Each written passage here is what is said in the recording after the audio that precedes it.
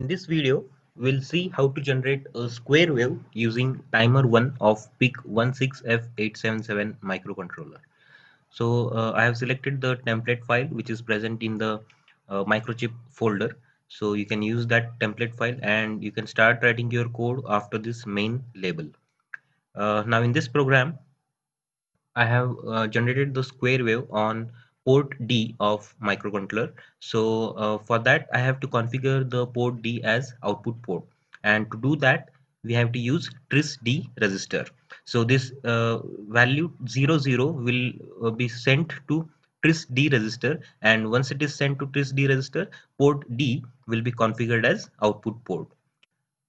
Next, we have set a default value to port D register, that is 00. So when the program will start, the initial value of port D will be 00. After that, we have configured the timer 1 uh, using T1 con register. So again, we have used value 04. So this is the format. So if you take a look at the format of SFR T1 con, then you will come to know why this 04 value is taken. Now here we have not used any prescaler. We have just used timer for counting. Next, after that, we have loaded a value in timer 1 lower register and timer 1 higher register.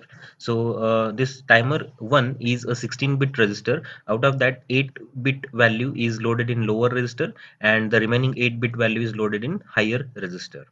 And both these registers are present in same bank. That's why only once this statement is used, that is bank cell TMR1L.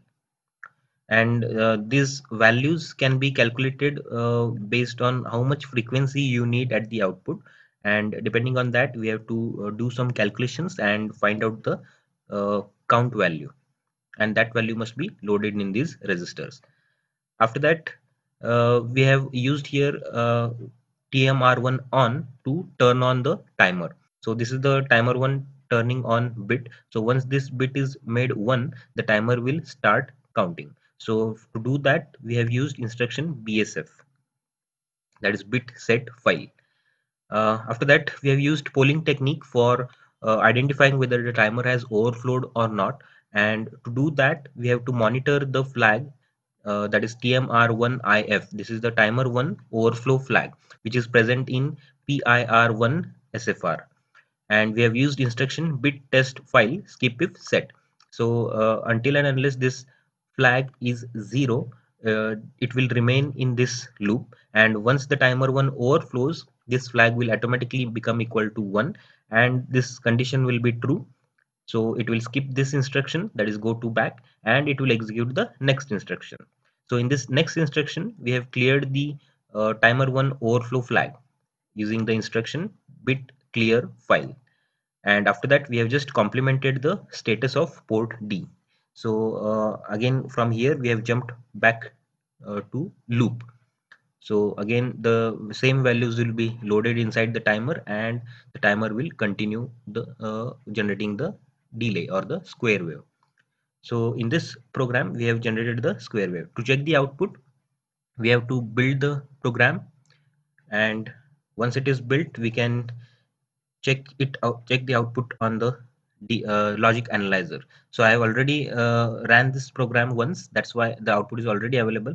But if it is not available, you have to click on run, wait for some time, and click on halt. So once you do that, the square wave will be available here. So you can zoom that square wave,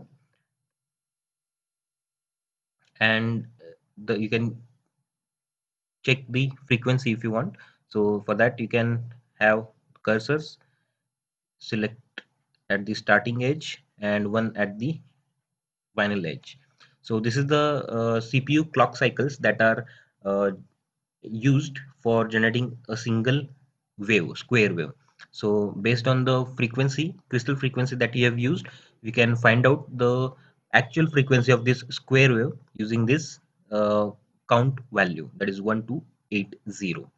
So the crystal frequency is also available here, that is 10 megahertz. So doing some calculations, you can find out what is the exact frequency of this square wave. The link for this source code is available in the description of the window. You can download the source code. Thank you.